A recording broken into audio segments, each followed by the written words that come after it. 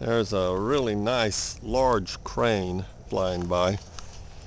This is everybody's in for the holidays, so we got some visitation here. Okay, what we're going to be talking about today, this is for all you folks, and I think there's about, looks like, statistically that there might be somewhere on the range of about 10 out there across the board. Some people in the Caribbean. Thank you for watching. I don't know what you're doing with it, but I hope you're doing something positive. Anyway, this is for those folks who now have this material, and the material, of course, is the fundamentals of unitary theory, grand unitary theory, that we're going to unite electromagnetism with gravity. Okay, so as we do that, connecting electromagnetism with gravity, of course, for you folks who are just now getting into this, and you're probably pretty young, you may even be writing a research paper on it, and you're less worried about unified field theory and how atoms are spinning than you are writing a scientific paper using the internet. Okay, well, where are you going to go with this thing, and how's this going to build? Well, and how are we going to proof it? How are you going to proof it? How are you going to validate it, or how are you going to quantitate it and make a decision based on what this information we're talking about? And the information looks good. So does a lot of information looks good. A lot of things we see and we think about look good, but they don't stand up to the test of time. So being of a scientific ilk, you're going to try and put this through some kind of filter that gives you a better feeling, for a better look, more substantial information, a better footing. Okay, so we're going to use spin theory, and out of spin theory we're going to say precession is a pretty important part of the way atoms, molecules, the universe, the solar system, us, everything works.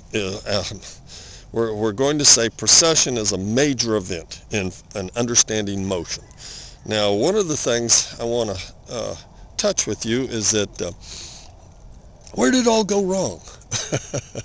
Why are we in the dither we're in right now? Why can't we seem to figure out motion? And why can't we do some just simple calculations to find out why the moon goes around the earth, or why the earth goes around the sun, or how atoms work? We got into a problem somewhere along the line in physics, when physics joined with math, and everybody thought math was going to, cure the common cold. Well, we need to understand where that's going to take us and where it all started. From a historical vantage, of course, it all went wrong somewhere along the time of Newton. Newton was a great mathematician, and he and that German fella gave us calculus, and bless them, because they really gave us something to work with. But calculus is tied to the effect of what we view as gravity. So everything that's going to be in motion, we're going to tie to the Earth's gravity, okay? And I mean, you'll see that in the formula, and we'll go over that too, and that'll be interesting. But it all went wrong with Newton. And the reason it went wrong with Newton is Newton only really gave us two laws of motion, and then he jumped into math.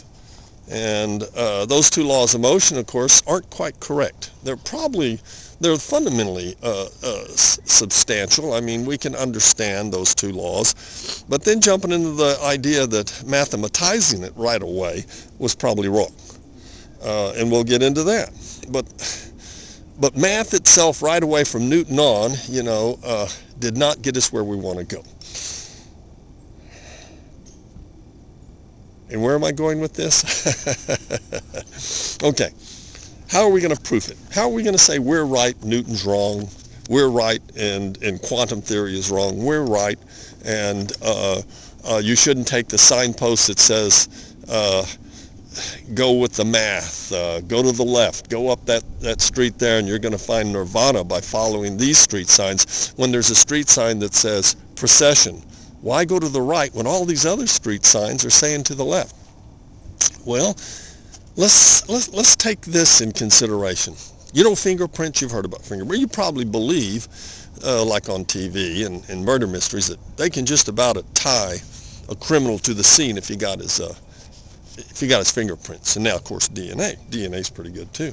But in fingerprints, the whole fundamental idea of fingerprints is that no two people in the universe have the same set of fingerprints. And you know, from knowledge at hand, when you fingerprint people and kind of study it and all that, you really don't in your community find two people that have the same palm print or the same fingerprints or the same retina.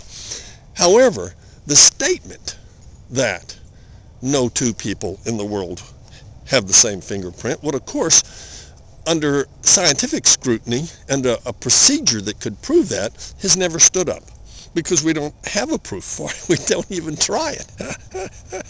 Haven't even tried it. It's too difficult. We haven't been able to do that.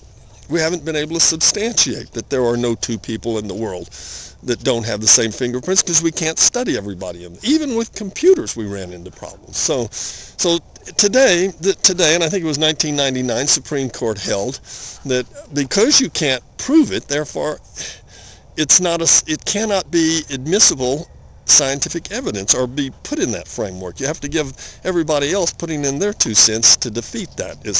You can't let a jury decide a person's fate because of fingerprints, because it's not scientific. It's anecdotal, we would call it. Nothing wrong with anecdotal. It's what gets us started on the right path to understanding. And it's the fundamentals of science, anecdotal, what we see before us. But we have to always be careful, of course, and we always have to study what we see before us. Okay. Now in fingerprints, which seems to be pretty basic, we seem to have a very difficult time substantiating the very fact that fingerprints are a good scientific way of tying someone to a site and everything like that. And we could go with that assumption, and it's probably a correct assumption. Very, very correct. However, we haven't developed a scientific proof for it. Okay. And quite frankly, that's the problem we're in right now. Let me check my computer here. Yeah, we're still rolling. And quite frankly, that's the problem we have today, is that we cannot prove most of this stuff. So we are going to be on anecdotal evidence. And if we're on anecdotal evidence, then everything should be even. Everything should be square. Everything should be equal in our consideration. So the mere inability to prove one wrong does not necessarily make it right. It just makes it even with every other approach. Whether you're talking about Darwinism, selection of the species or something, or the way atoms spin, or the way fingerprints work, you must reconsider, if you are a person who is trying to get to the truth, that what you have before you is no better or no worse than other evidence presented. So for those people who want to right away say that because there's such a voluminous amount of studies going on quantum theory, on who knows Einstein's theory of relativity and all of this stuff, that would disclude or weigh heavier than spin and the idea that precession, which is a fundamental observed event, and we can't get around it, that all of this other stuff, because of all these sheepskins and people working diligently in our belief in math since Newton, is any better than any of these other ideas that people are coming forward with. Spin theory and precession cannot be disproved. Oh, I'm sure in near future we're going to get some good work on it, but you can't get around it.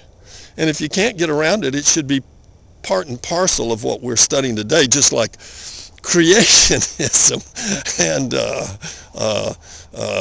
natural selection. Natural selection has some flaws, and some pretty basic ones.